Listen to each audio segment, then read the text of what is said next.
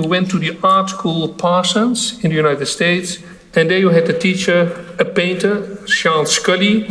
And again, in one of the catalogs I wrote that his comment then on you was, Weiwei obviously possessed an extraordinary skill, but there was no struggle, no true observation, and thus no heart.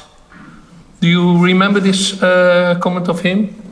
I do remember what he's saying, but first, you cannot trust another artist. Second, you cannot even trust some artist drinks alcohol all the time. Okay, now, did you got the diploma of that school? No, I never get any diploma in any school.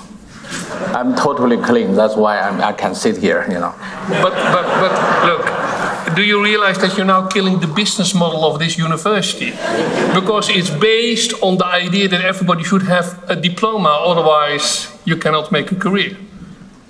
But you claim you can make a career without diplomas. I don't think I even have a career. Well, the idea to have a career is well, you did something with your life. Well, we have to, you know. I think the revolution should be in ourselves, in everyone. Mm-hmm. How?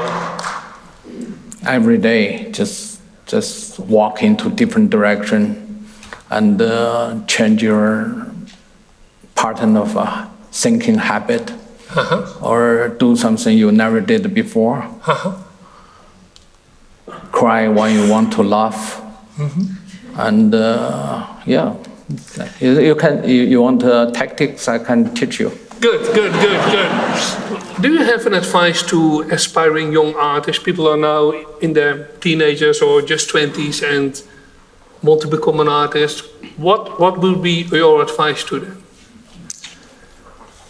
Well, my advice is forget about the art. Explain.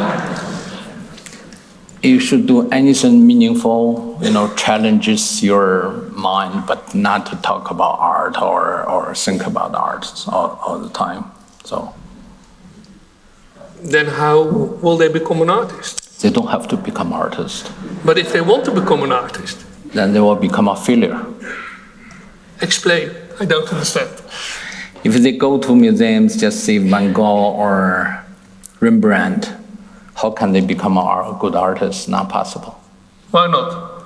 Because those values being admitted by society, which already put very different colors and very different meanings on those works.